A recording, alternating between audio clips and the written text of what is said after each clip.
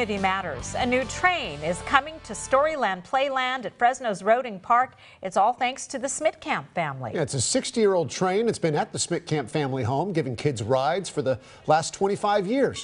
And now they want to share that train with every child in the valley. KC24's Connie Tran joining us live tonight from Storyland and Playland. So Connie, when can we start riding this train?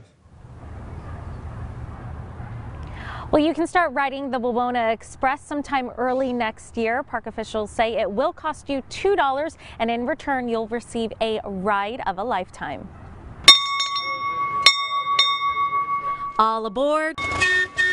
The Wawona Express is moving west from the Smittcamp house in Clovis to Storyland and Playland in Roding Park. We are honored and really blessed to be able to donate this to Rotary Playland.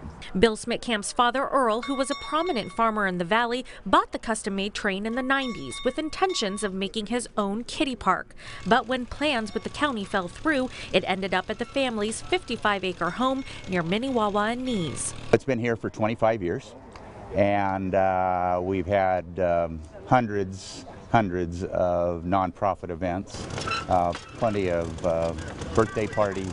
Smittcamp grandchildren have called it their own, but soon all children who visit Storyland and Playland will get a chance I'll do the best, okay? to have this much fun too. They could have figured out another use for this train, or they could have had their kids just climb all over it, but instead they chose to put smiles on, continue the legacy that I think Earl intended. Bruce Batty sits on Fresno's Parks Board and says the Wawona Express will serve as a secondary train in case the existing Storyland Playland train breaks down.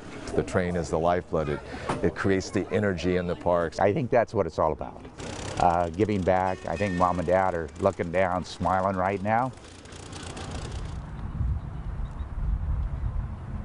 And plenty of kids will be smiling even more very soon. Storyland and Playland also has their third annual fundraiser where they raise money for the park. That's going to be on Saturday, October 6th. The theme is Happily Ever After. It's open to all families. If you would like more information on the fundraiser, we'll have all of that up on our website, yourcentralvalley.com. Live tonight from Storyland and Playland, Connie Tran, KC24 Local News That Matters. Thanks.